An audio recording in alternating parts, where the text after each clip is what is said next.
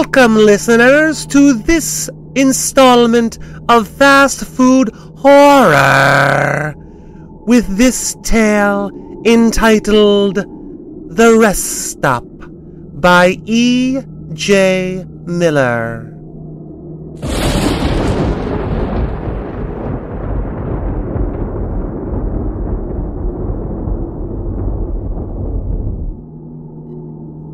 There are countless scary stories I could tell here. Tales of things that go bump in the night, of things that lurk in the shadows, of goblins and ghouls and other frights. Stories of the depraved or the unimaginable worst of the human experience only thought of in nightmares. Or the recounting of true, actual events. This is one of those. I won't tell you which, the latter or the former. You'll have to decide on your own. I'll only say that I have spoken to many people about this subject, about what I'm about to share with you, that, if it's fiction, how it should be portrayed. There are very many that are very emotional about that. And if the story is real, way too many questions to field from the same. Here we go. I had taken my wife and 3 daughters down to Raleigh for a soccer match. My youngest was a very, very big Alex Morgan fan, and she was scheduled to play that night. I don't have a lot of money, and this would be the closest she would ever get to us. So, trying to be a good dad, I got us tickets.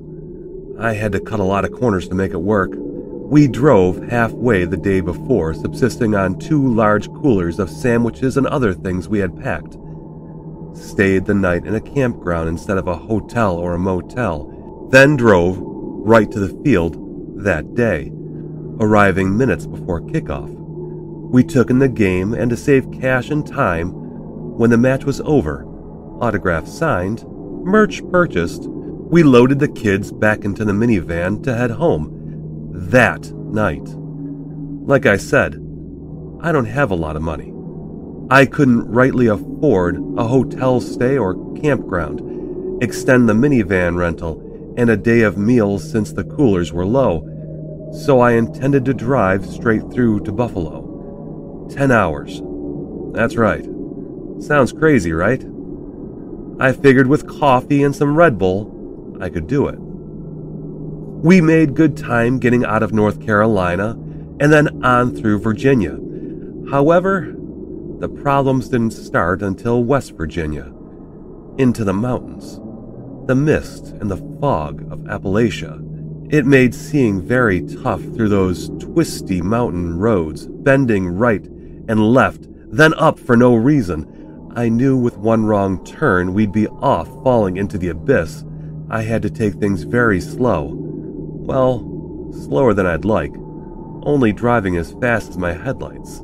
It was also about then that the 3rd, or was it the 4th, Red Bull started to wear off. I felt like I was going to crash. Not the vehicle, just I got really, really tired. So I let my wife drive for a while I tried to nap. But about 30 or 40 minutes into the drive, she really wasn't having the mountain driving either. It was scaring her as well. The darkness and the fog, not knowing if the road was going to turn or end. So she pulled over at an overlook and woke me up. I was rather groggy, and we were in the middle of nowhere. If you want to call high up on a mountain surrounded by forest and darkness nowhere. I urged her to drive a bit further, hoping to find somewhere safer. After another 15 minutes, she pulled off into a rest stop, parked in the rear of the lot, and we joined the girls in a nap. I set my phone to wake me up in an hour. I just needed to close my eyes a little bit longer, and then I could power through. Maybe the fog would lift. Maybe with a little bit of sleep it would be easier. Maybe the sugar crash would wear off.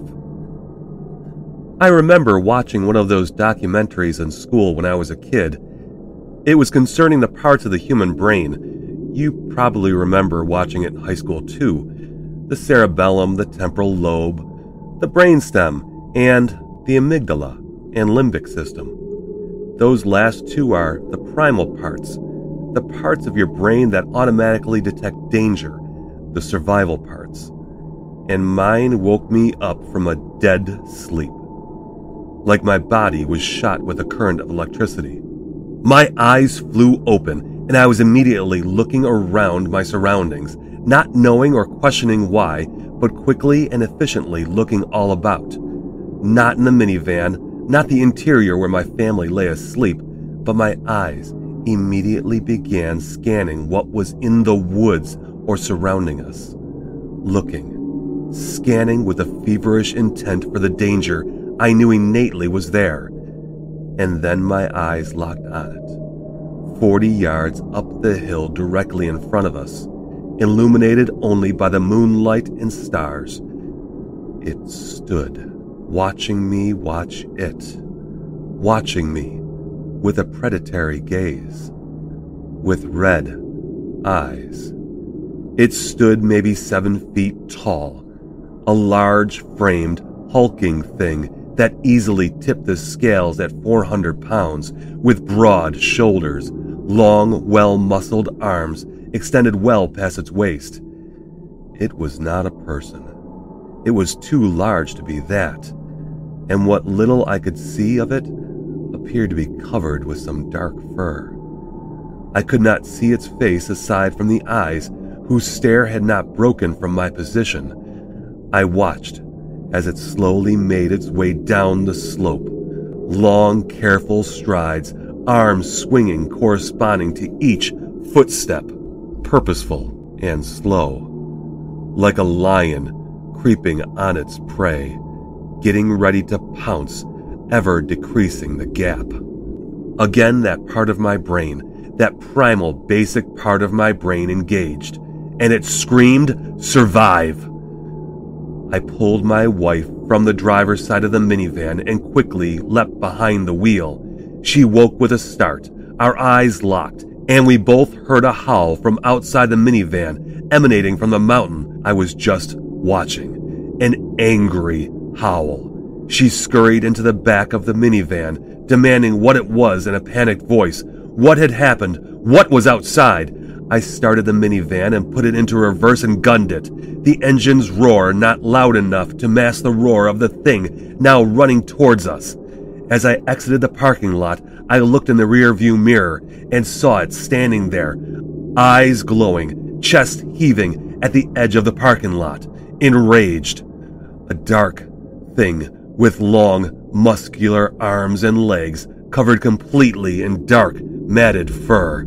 I looked back at my wife, who was holding our two youngest, our third behind her, clutching her neck. My wife's primal brain had kicked in as well, without hesitation, understanding. Protect the young. The rest of the parts of my brain finally started to kick in as we put distance between us and it. And as the questions started to flood from the rear of the minivan of what it was, what was chasing us, the only thing that came out of my mouth was the thing that didn't sound as crazy as the truth. Because the truth, well, I said the only thing I could think of. A bear.